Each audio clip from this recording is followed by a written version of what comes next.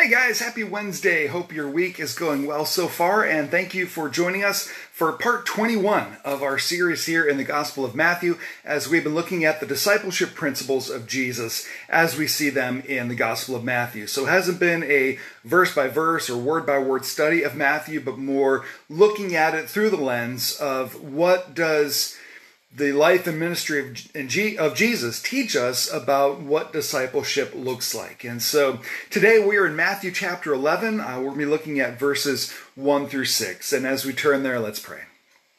Lord, thank you for a new day that we can open up your word and allow your living word to speak into our hearts. And Father, we pray that we would be open and receptive to what it is that you want to deposit within our souls. And by your Spirit, show us how you want to apply this to how we live our lives. And Lord, may we live out what we see, not in our strength or our power, because we will fail. But may we walk and live in the power of your Holy Spirit. We pray in Jesus' name, amen. Well, thank you again for joining us. And as I said, we are in Matthew chapter 11, starting at verse 1, where it says, when Jesus had finished instructing his 12 disciples, I remember as we look back through chapter 10, Jesus sending out his disciples to go and proclaim the kingdom of God, to heal the sick, to raise the dead, to cast out demons. And he gives them a lot of instruction about what that's going to look like, about how there's going to be opposition, there's going to be resistance, and they should expect that, but they should keep their eyes on eternity, keep their eyes on Jesus, and not allow the circumstances to discourage them or weigh them down. And so he finishes instructing his 12 disciples, and he went on from there to teach and preach in their cities. So as he sends them out, Jesus goes and continues his ministry of preaching and teaching from town to town. In verse 2, now when John heard in prison about the deeds of the Christ, he sent word by his disciples and said to him, are you the one who is to come, or shall we look for another? Now, just taking a second here to think about John the Baptist, who, remember, John's ministry from birth was to be the forerunner of the Messiah, was to proclaim that the Messiah was near, that the kingdom of heaven was at hand, that people should repent and believe the gospel. But here John he's been imprisoned for his preaching. He's gotten himself into trouble, and he gathers some of his disciples together and has them send a message to Jesus, asking a question. And the question is, are you the one who is to come, or shall we look for another? And it's a very interesting question that John asks. Again, here John is facing inevitable death and asking the question of Jesus. And you think about everything that John experienced with Jesus, everything he saw concerning Jesus. I mean, he was there at the baptism of Jesus when the Holy Spirit descends like a dove and God speaks over him, and he's there for that, but yet he still has this moment of saying, just ask him again. Make sure that I've given my life for the right reason, that I haven't given up my life for the sake of an imposter, because there were multiple imposters, people claiming to be the Messiah who were not, and John saying, I just want to know, as I give up my life for Jesus, that he is, in fact, the Christ. And so he sends his disciples with that question, are you the one, or shall we look for another? So verse 4, Jesus answered them, go and tell John what you hear and see. The blind receive their sight, lepers are cleansed, and the deaf hear, and the dead are raised up, and the poor have good news preached to them. And blessed is the one who is not offended by me. So it's interesting what Jesus gives as the proof that he's Messiah. Now, notice he doesn't say to John, how dare you ask that? Or, you man of weak faith, how can you second guess now after all of this time? He understands his doubt, he understands his need for clarity, and he sends John's disciples back with this account.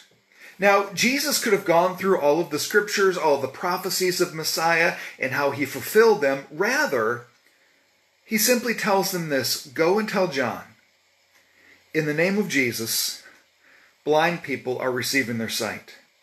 Lame people are now walking. Lepers are being cleansed. The deaf are beginning to hear. The dead are being raised. The poor have good news preached to them. So this is the proof that Jesus gives. Look at the fruit of my ministry.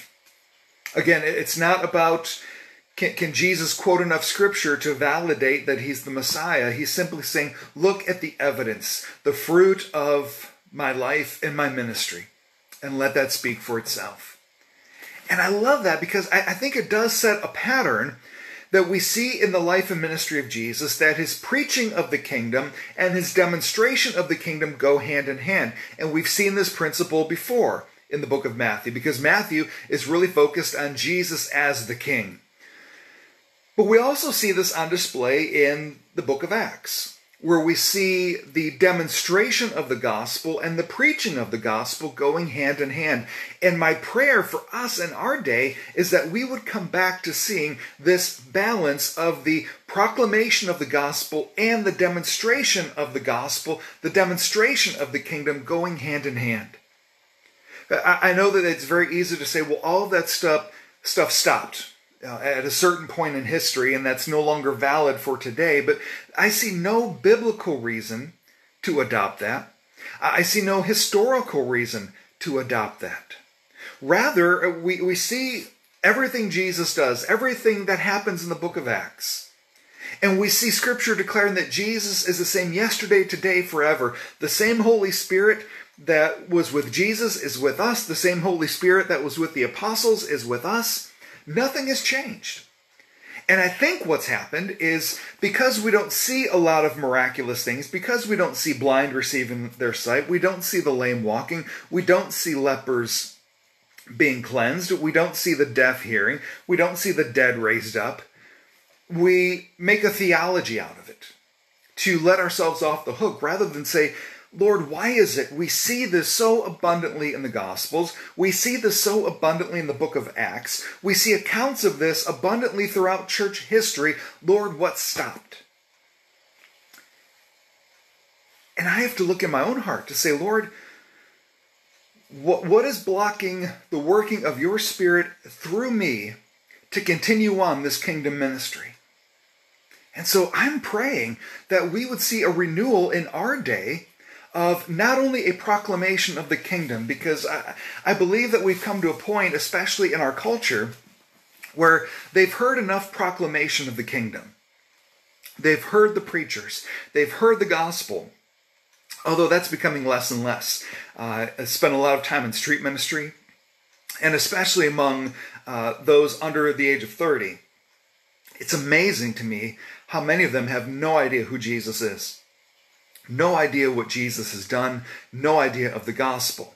Many of them are being raised in atheist and agnostic homes, and they're not getting that basic teaching of Jesus that many of us took for granted as we were being raised.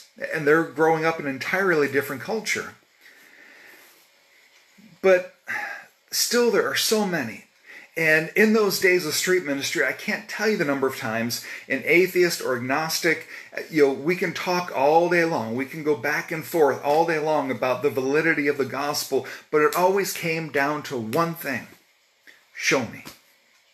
If what you're saying is true, show me. And I think this is the vital lack in the Church of Jesus Christ today, because we see it in the Gospels.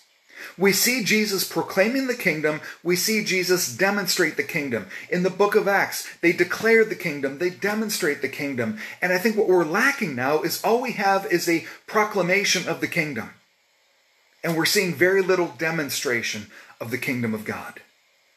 And I want to step in and say, Lord, blow the doors off of the little room that I've compartmentalized everything in, and you be God.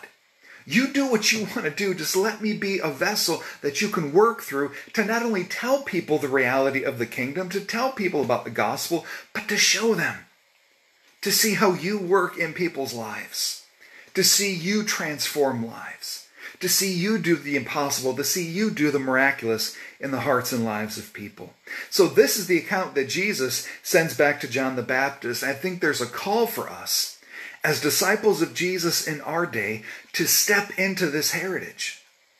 To say, Lord, there is no reason for me to buy into the mentality that you don't do this anymore? There's none. I mean, we could try to play gymnastics with Scripture to show that it doesn't happen, but ultimately it's just that. It's gymnastics, because we still see accounts. Now, granted, when we see accounts today, we see a lot of abuses. We see some very bizarre things, and so we tend to just want nothing to do with it. But the appropriate way to deal with abuse isn't to not use at all. The appropriate response to misuse is proper use, to allow a proper demonstration of the reality of the kingdom of God, to see all of this stuff that we read about in Scripture, to see it lived out among us. And I want to invite us as disciples of Jesus, as followers of Jesus, to begin to earnestly cry out to God and say, Lord, do today what you did in the Gospels. Lord, do today what you did in the book of Acts. Lord, do today what you have done throughout church history, but we've seen lacking in our day. And that is not only a proclamation of the kingdom, a proclamation of the gospel, but a demonstration of the reality of the kingdom of God. To see the power of God working through his people to transform the lives of those around us. So I need to cut just a little bit short today. I apologize for that, but want to thank everyone who joined in live and for those who are watching later. But again, just want to invite us to go back to the Gospels, to go back to the book of Acts, to go back and read accounts through church history of miracles, of healings, of God doing tremendous works among his people, and to cry out in desperation to say, Jesus, do it again. Lord, do it in our day, do it in our midst, that the world wouldn't just hear us talk about the gospel, but the world would see the demonstration of the kingdom among us. Let's pray. Lord, would you do again what you've done for so long? Would you work through your people in power to demonstrate the reality of your kingdom, so that our preaching and our demonstration would go hand in hand to testify the truth of who you are. So Lord, fill us with your Spirit. Fill us with your power, and work through us to reach this world in this day. In Jesus' name, amen. Well, God bless you. Thank you so much for watching. Lord willing, we will join together next week for our next part as we continue through this look through the Gospel of Matthew. So thank you again. God bless you. Have a wonderful week.